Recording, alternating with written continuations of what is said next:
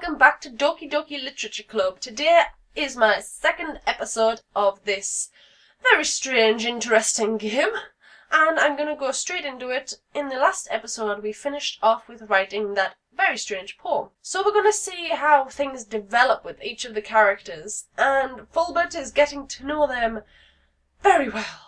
Oh no, I think I picked a different favourite. Oh. Monica. Hi again, Fulbert. Glad to see you didn't run away on us. No, don't worry. This might be a little strange for me, but I at least keep my word. Well, I'm back at the Literature Club. I was the last to come in, so everyone else is already hanging out. Thanks for keeping your promise, Fulbert. I hope this isn't too overwhelming of a commitment for you, making you dive headfirst into literature when you're not accustomed to it. Oh, come on, like he deserves any slack. Sayori told me you didn't even want to join any clubs this year. And last year too. I don't know if you plan to just come here and hang out or what, but if you don't take us seriously, then you won't see the end of it. Natsuki, you certainly have a big mouth for someone who keeps her manga collection in the club room. May I have a look at that manga collection, please? Please? Natsuki finds herself stuck between saying Monica and manga. Manga is literature. Thank you, thank you. Swiftly defeated, Natsuki plops back into her seat. Don't worry, guys. Fulbert always gives it his best as long as he's having fun. He helps me with busy work without me even asking, like cooking, cleaning my room. How dependable. Sayori, that's because your room is so messy it's distracting. And you almost set your house on fire once. Is that so? You two are really good friends, aren't you? I might be a little jealous. Oh no. How come? You and Fulbert can become good friends too. Sayori? Huh? As usual, Sayori seems oblivious to the weird situation she just put me into. Oh, you even brought you something today, you know. Wait, Sayori? Eh? Me? Not really. Don't be shy. It's really nothing. What is it? Never mind. Sayori made it sound like a big deal when it's not really. What do I do? Huh? I'm sorry, Yuri, I wasn't thinking. I guess that means it's up to me to rescue this situation. Hey, don't worry about it. First of all, I wasn't expecting anything in the first place.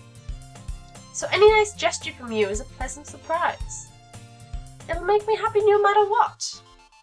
Is that so? Yeah, I won't make a big deal. Yeah, I won't make it a big deal if you don't want it to be. Alright. Well, here. Yuri reaches into a bag and pulls out a book. I didn't want you to feel left out, so I picked out a book that I thought you might enjoy. It's a short read, so it should keep your attention even if you don't usually read. And we could, you know, discuss it if you wanted. In my part. This is...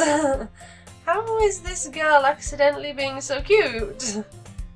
She even picked out a book she thinks I'll like, despite me not reading much. Yuri, thank you, I'll definitely read this. I enthusiastically take the book right out of her hands and throw it across the classroom. No. Phew. Well, you can read it at your own pace. I look forward to hearing what you think. Now that everyone's settled in, I expected Monica to kick off some scheduled activities for the club. But that doesn't seem to be the case. Sayori and Monica are having a cheery conversation in the corner. Yuri's face is already buried in a book. I can't help but notice her intense expression, like she was waiting for this chance. Meanwhile, Natsuki is rummaging around in the closet. I don't know what she's looking for. It looks like no one wants to be bothered today. I slumped down into the nearest desk. How am I supposed to occupy myself with something literature related by myself like this? I guess I could always read some of the book Yuri gave me, but I'm feeling a little too tired to read. I could probably fall asleep right now. I close my eyes and end up listening in on Sayori's conversation with Monica. We're probably going to seem really lame compared to all the other clubs though. Well, we can't give up. The festival is our chance to show everyone what literature is all about. The problem is that the idea of a literature club sounds too dense and intellectual. But it's not like that at all, you know? We just need a way of showing that to everyone. Something that speaks to their creative minds. That doesn't solve the problem though. What do you mean? Even if we come up with the most fun thing ever, nobody will come in the first place if it's a literature event. So it's more important to figure out how to get people to show up in the first place, you know? And after they come, we can do the thing to speak to their creative minds. What's this? Sayori is taking this very seriously. It's rare to hear her deliberating like this. That's a good point. In that case, do you think food will do the trick? Food always does the trick. Just saying. Well, what kind? Oh, she's getting so excited. Well, I guess we could... Cupcakes! Good thinking. Natsuki would love to do that. You're right. Natsuki makes the best cupcakes. That works out perfectly. That wasn't why you suggested it. Cupcakes speak to my creative tummy. Cupcakes it is then. I'm hungry. Anyway, we still need to work out the details of the event itself. I find myself smiling. In the end, Sayori is still her usual self. Why therein lies the unexpected reason that I admire her. Unlike me, who has trouble finding any motivation at all, Sayori can put her mind to things and make them come to life. I suppose that's why I end up letting her get on my case about things. I can't help but wonder what it would be like to see the world through her eyes. Well, I open my eyes to find Sayori's face filling my vision. I nearly fall out of my chair.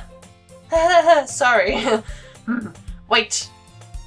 Actually, I'm not sorry at all. It's your fault for sleeping like that. This isn't the napping club. Does our school have a napping club? He's actually considering this? You're staying up late again, aren't you? Now that you're in a club, you're gonna have less time for anime, you know? You'll need to get used to it. No, don't say that so loud. I glance over my shoulder to see if Monica overheard. It's true though. Yeah, it's true. I know. You're always looking out for me, Sayori.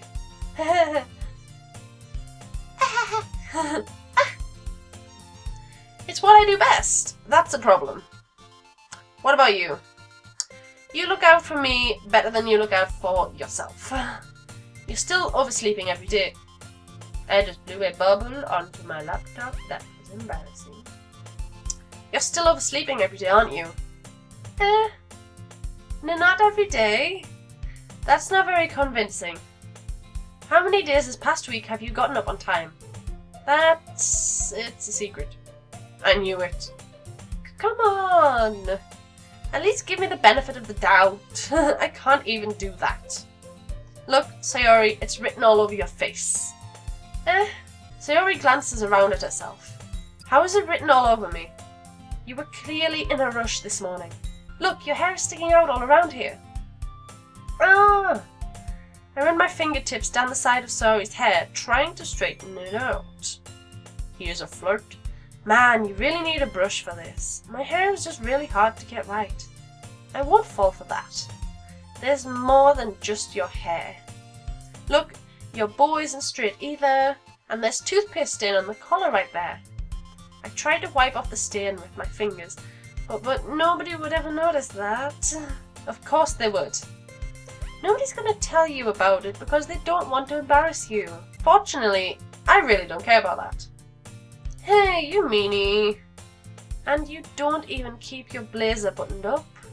Seriously, Sayori? Why do you think you don't have a boyfriend yet? That's super mean. Sorry, but you'll thank me later. I start to button her blazer from the bottom. This Fulbert is really full of himself. Once you see how much better it looks, you'll change your mind. Oh, well. This is a different angle. This is so funny. What is? Well, I was just thinking how weird it is to have a friend who does these kind of things. Eh?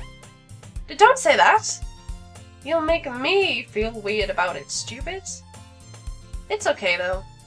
I'm happy we're like this. Oh, I missed. I double clicked. I guess I missed what she was gonna say. Whoops. I guess something. Hey, be careful. The button might come off. Why is this one so hard to...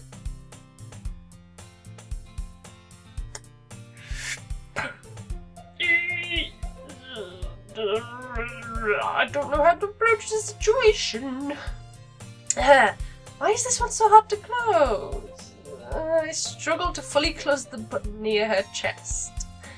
Does this thing even fit you properly? It did when I bought it like 5 years ago. If you ever buttoned it, you would have noticed sooner that it doesn't fit you anymore. What are you smiling about? Ew. It seems my boobs got bigger again. Don't say that out loud. Anyway, you look much better now, so... Why does it feel strange to see Sayori's blazer buttoned up like that?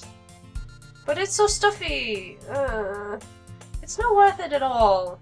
Sayori hastily unbuttons her blazer once more. Phew! That's so much better. Sayori puts her arms out and twirls around. So if I keep it unbuttoned, then I won't get a boyfriend, right? What kind of logic is that? And why are you saying that like it's a good thing? Because if I had a boyfriend, then I wouldn't even let you do things like this. And you can take care of me better than anyone else would anyway. So that's why I'm keeping it unbuttoned. Stop saying all these embarrassing things. Eh? I didn't say anything embarrassing. Jeez. Well anyway, just focus on trying to wake up a little earlier. Only if you focus on going to bed earlier. Fine. It's a deal. I guess we really are better at taking care of each other than we are of taking care of ourselves. Yeah, I guess so, huh? So maybe you should come wake me up in the morning. You're doing it again, Sayori. Aww, but I was joking at that time. Man, it's impossible to tell with you sometimes. Okay, everyone. Eh? Monica suddenly calls out. Why don't we share the poems we wrote now? Oh, yay! Oh dear, this is gonna be interesting. Bulbit, I can't wait to read yours. Yeah, same. I fail to sound enthusiastic, but Sayori still trots away to retrieve her poem. By the way, did you remember to write a poem last night? Yeah. My relaxation ends.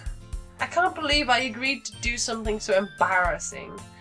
I couldn't really find much inspiration since I've never really done this before. Well, now that everyone's ready, why don't you find someone to share with? I can't wait!